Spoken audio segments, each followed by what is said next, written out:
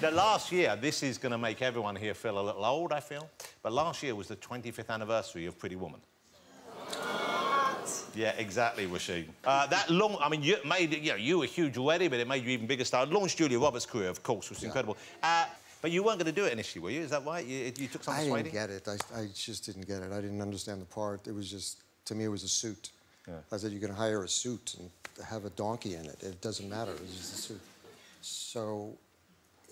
There was... How much time? This is actually a long story. How much time do we have? Well, just make it a short story, Richard. It's not as good short. Well, you can censor yourself. Take as long as you want. The script... OK, so I finally... It was Katzenberg. You've done a lot of things with Katzenberg. Well, all this animated stuff is unnecessary. In a long story, that's an unnecessary detail.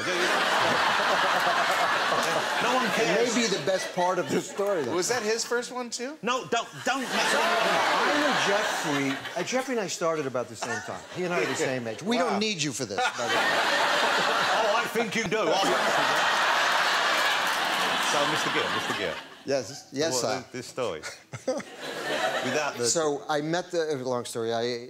Jeffrey asked me to meet the director, and Gary Marshall, who was extraordinary and fun and smart and funny, and you must have worked with him. Oh, no, you should. I've not worked with him, but I am familiar with his work.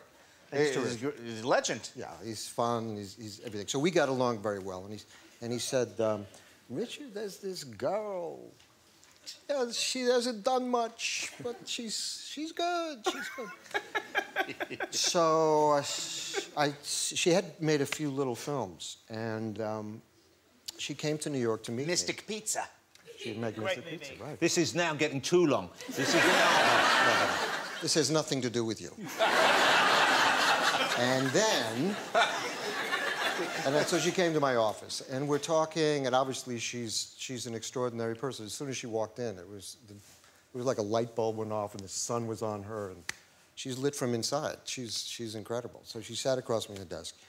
Gary left, and we were talking, and Gary called, and he called me on my office phone. He said, "How's it going? How's it going?" And I said, "It's Gary." I said, "Yeah, I think it's going." And she took a piece of paper from my desk, and she wrote on it, "Please say yes." Oh. She turned it around, and I looked at it, and I went, "Yes." Wow. And that was it. So we decided to make them. That is a beautiful story. Yeah. Thank you for sharing that. We go at the same time. Go. Everybody was fighting. I didn't even like his singing. I mean,